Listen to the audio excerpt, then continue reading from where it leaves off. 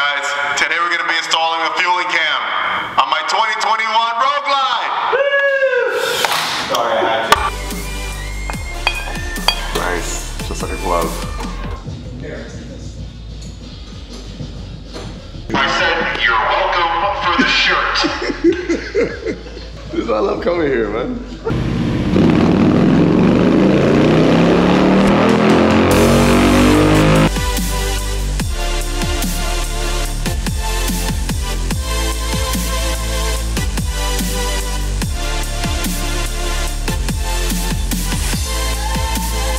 What is he doing now? Installing a new cam bearing. We removed the old stock cam bearing, putting a new one in. It comes with the fueling kit. That's the bearing right there, right? You just input it? Okay. You see the space between the needles? Uh-huh. Okay, look at the one that's in here now. Oh, okay. There's more rollers in there, it's a better bearing. Difference between stock and aftermarket. All right, guys, so today is the day we're here at the Torquecustomcycles shop. We're gonna be installing the brand new Feuling 465 cam on my 2021 Road Glide. And my friend right here, Mike, is gonna be installing everything. We'll say hi to the camera, man. The other Mike. So as you guys know, I already did have the Screaming Eagle cam in this. Obviously I wanted a bit more performance. I want my bike to sound a lot better. And we're just gonna try to make this bike into what it should be.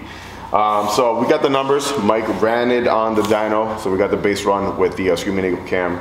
Afterwards, when this is installed, we'll do that run as well, so we can compare the numbers and see what the big difference is. He lost his knife at a church in Long Beach Island. It's still there. He's pissed about it. All right, so now that we got the oil pump in, anything we should know when inputting the oil pump, if anything? Yeah, the biggest thing with putting the oil pump in is we did it already, but there is a large O-ring at the base on the left-hand side of the oil pump. If you don't put the oil pump in properly, that O-ring can tear.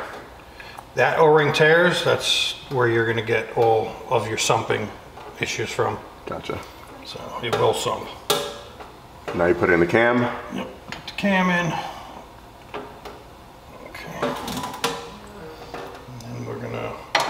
Put plenty of assembly lube on it.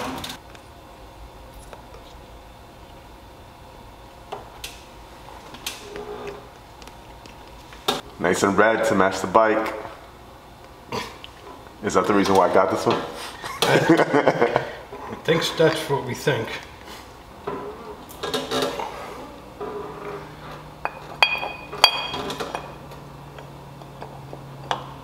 There you go. Nice. Just like a glove. I like they include the 12-point like ARP style bolts for these. There's a lot of stuff that this kit comes with that other kits don't, right?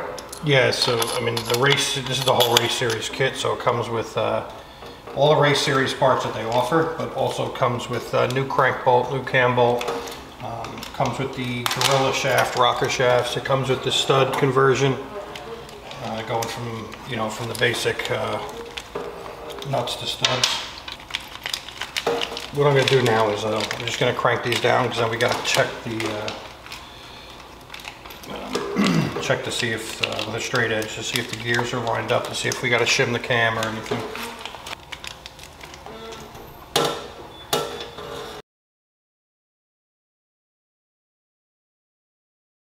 So we're measuring the gear alignment between the cam and the crank. Put a straight edge across, and put the straight edge across, work off the crank gear, and then we can get Mike to stop making noise, and then we can get a feeler gauge behind there to measure the distance. When I put it in, we had over this gear was out forward over 20 thousandths. So so I put a larger shim. Much bigger shim. We're gonna recheck it now. Check it again. Oh god, that's classic, man. This is gonna be great.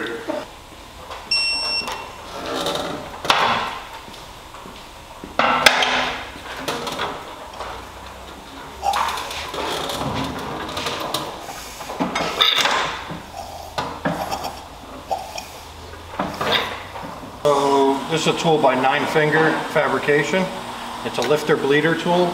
So basically we just drop the lifters in here, and once they're in we can submerge them in the oil. Perfect. Top back on.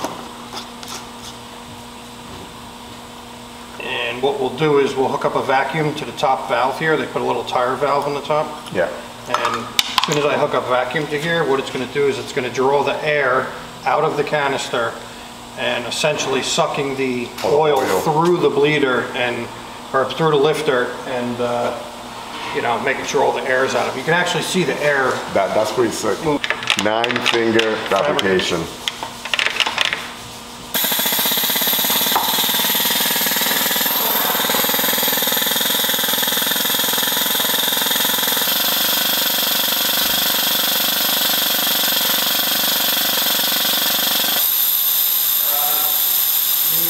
You can see all the air sucking out of it right now. It's pretty cool. That's awesome right there. Yep.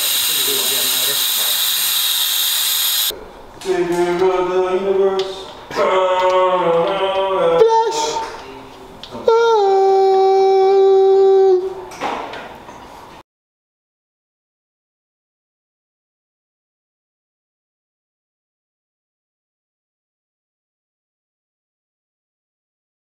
So Feuling doesn't make their own cuffs. So we're using the SNS cuffs that I had installed last time when we did the Screaming Eagle cam in it.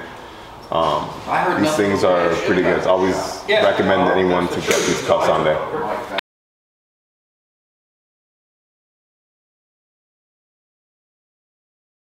We're replacing the push rod tube O-rings on the last time, but every time I pull the push rod tubes I always change O-rings. And O-rings, solid push rods as well. We're not doing adjustable. Feuling only does solids. So these are the solid push rods that Feuling provides on their kit. Really nice stuff. Save your time adjusting. You prefer adjustables or solids? Depends on the application. Mike likes adjustables. It's not a preference. It's legitimate. It's not a preference. It's a matter of the cam. The heel of the cam is really what determines that. So a lot of cams have a stock base heel. Right. Turn this son of a bitch towards me. A lot of cams have a stock base heel, which then you can use your standard push rods, which are crap. The solid ones coming from Feuling or anybody else who makes them are just stronger and they have less of a chance of bending or causing a problem. But what it comes down to is it's a matter of what cam you have. So if you have a really aggressive cam with a taller heel on it than stock, then you need adjustables in order to create the proper tension on the lifters that you need to do there. Otherwise, you're going to hold your valves open all the time. Very good. Knowledge. Knowledge from the tech. Tech tip. Mike the tech. Lube them all up. Exhaust.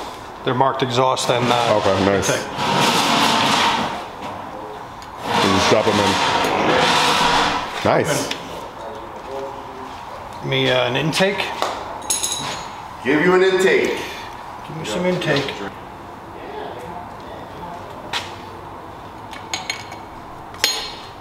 Okay. Lube it all up. Lube it all up.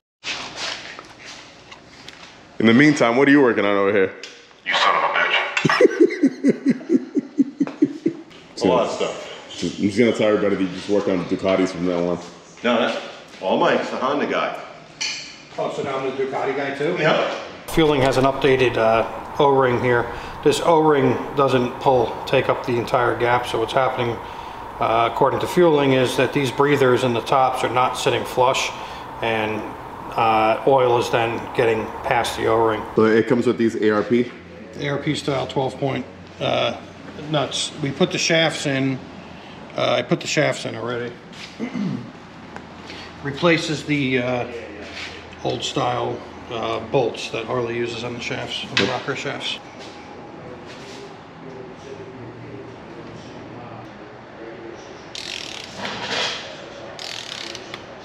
That they want you to install behind the stock O-ring.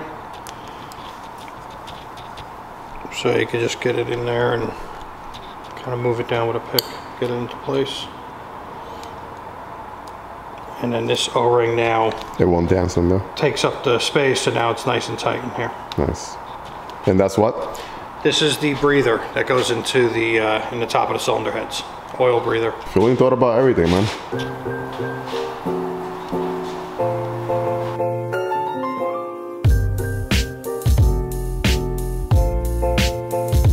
These guys give me a shirt. They wrap it up in a 3-mile long black tape. Thanks a lot, Mike. You're welcome. What? I'm still at it. I'm still trying to take this thing off. Michael, lunch is served. Son of a bitch. Hey you, pull over. You with the sexy beard. Keep working. You're doing a great job. You're doing a great job, Mike.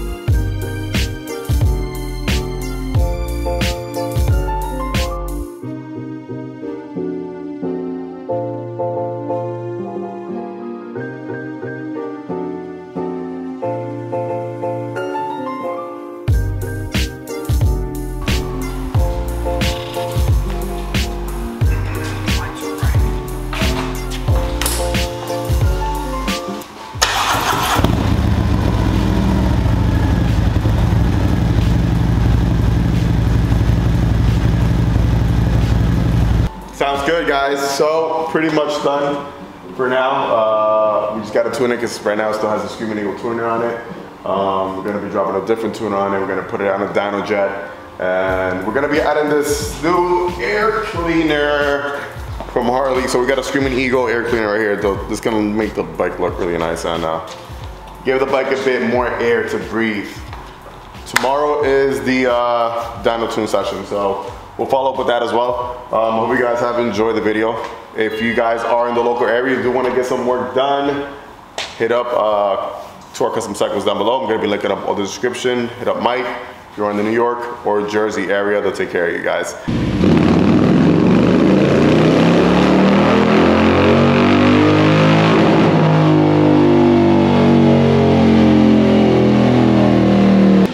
What's the numbers? Pretty good numbers. Happy with it. Sounds great. Those are the numbers. I said peace.